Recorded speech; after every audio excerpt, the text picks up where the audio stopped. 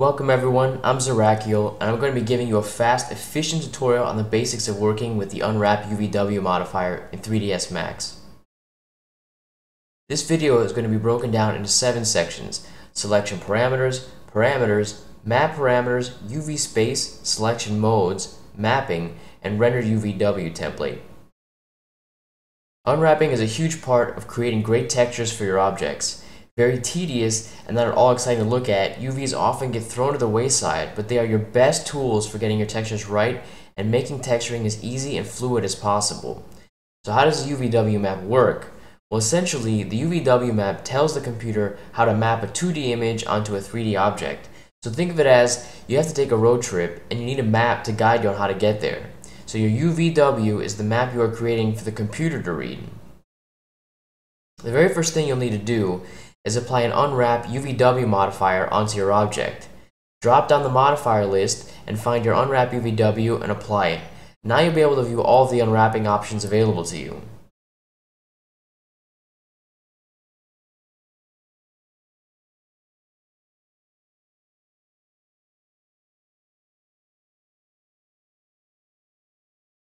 Section 1, Selection Parameters. The first thing you'll want to understand is making selections on your mesh. This functions the same as when you're not in an Unwrap UVW modifier. 1 selects vertices, 2 selects edges, and 3 selects faces. Note that you will not be able to select borders or elements with the numbered hotkeys like you can in an editable poly.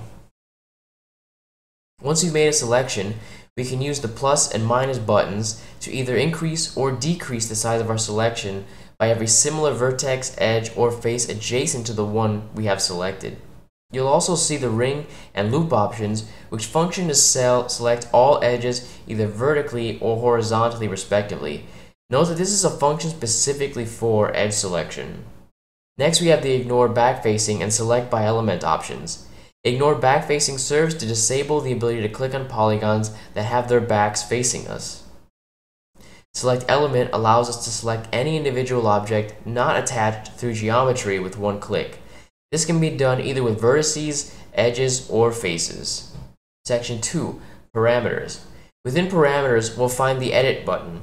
This serves to open our UVW map and display it on a 2D plane. We'll come back to explore that window a little bit more in a minute. Also within Parameters are the Aesthetic Display options. Under Display, you will find Show Seam, which enables or disables manually created seams in the viewport, and Show Map Seam, which enables or disables generated seams in the viewport. Thick and thin seam options simply change how thick or thin visually the seams are. Section 3, Map Parameters. Under Map Parameters, we can find all the tools to help us map and create the UVW we are aiming to make. Imagine each option as a projection onto your object. That projection will take your 3D model and interpret its geometry into the 2D plane. Therefore, when using these selections, you want to make sure you pick the button that best conforms to the shape you're working with. Below that, you'll see options to align your shape projections. This simply uses the X, Y, and Z axis of your 3D program to turn and position your shapes according to an axis.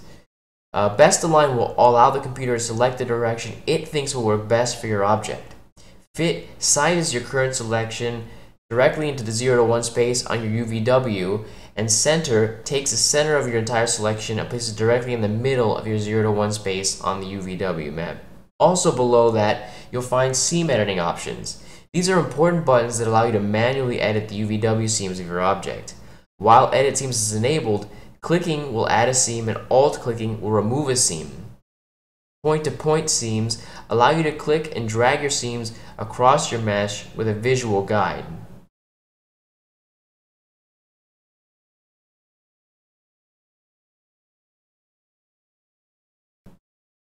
Edge Select to Seams allows you to convert your currently selected edges and make those into seams for your object.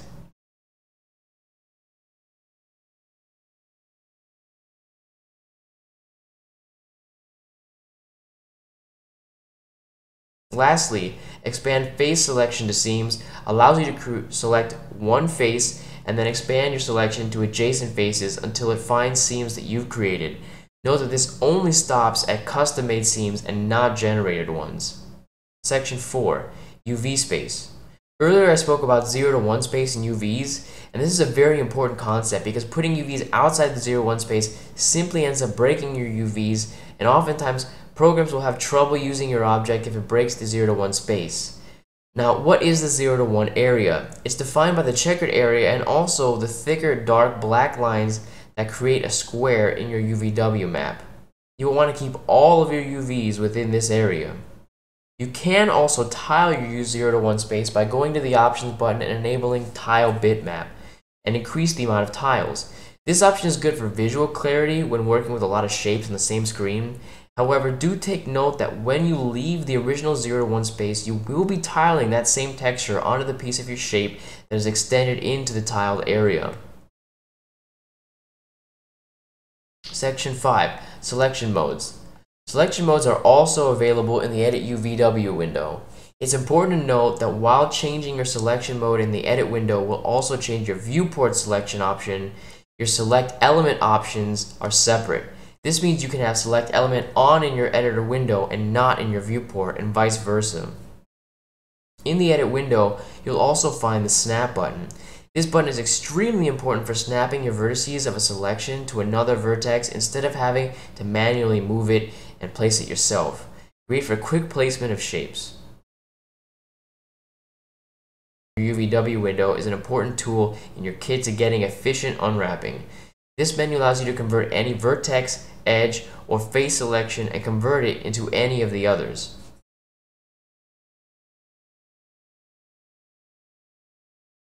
Section 6. Mapping. One of the most important things to utilize during unwrapping is the actual mapping functions. Pelt mapping is going to be your best friend for oddly shaped geometry. Pelt mapping grabs the edges of the shape of your choosing and stretches them outward, along with the Relax tool, allowing for an evenly spaced UV that provides next to no stretching that a standard shape projection would create. Relaxing is another extremely important tool you'll be using often. Relaxing any UVs slowly restores its shape according to the geometry of the object. Basically, it just means you're letting the computer reduce stretching and defects in your mapping. Relaxing by face angles is the option you're going to want to choose most often because it works best about 90% of the time. Amount increases the strength of your relax, while increasing the stretch value allows the UVs to stretch and move as they grow and relax. Another valuable tool for quick generated mapping that works very well for objects with hard surfaces or flat surfaces is the normal mapping tool. This feature automatically generates UVs based on the prefabricated choice provided to you. Our main focus is probably going to be box mapping. This is a great start to an unwrap because box mapping automatically spaces out your shapes and does so with little to no map stretching or distortion. One great feature I wish I knew about sooner was the stitch tool. Stitching automatically snaps your selection to its adjacent UV and welds the edge. This makes organizing adjacent polygons 100 times faster than doing it manually. Section 7. Rendering your UV template. Once you've completed your unwrap and are satisfied with it, you'll have the option to render it. This is useful for editing textures since this will provide a great guideline in Photoshop or another photo editing program. Simply choose your render size and render the UV template and then save the image rendered. Thanks to everyone who watched this video and enjoyed or learned from any part of it. Next time I'll be covering proper mapping, including filling the 0 to 1 space efficiently, ensuring matching texture resolution, and making UVs work for you. Feel free to follow me on any social media or check out my stream at twitch.tv/ZeracioGames to find my schedule and more information.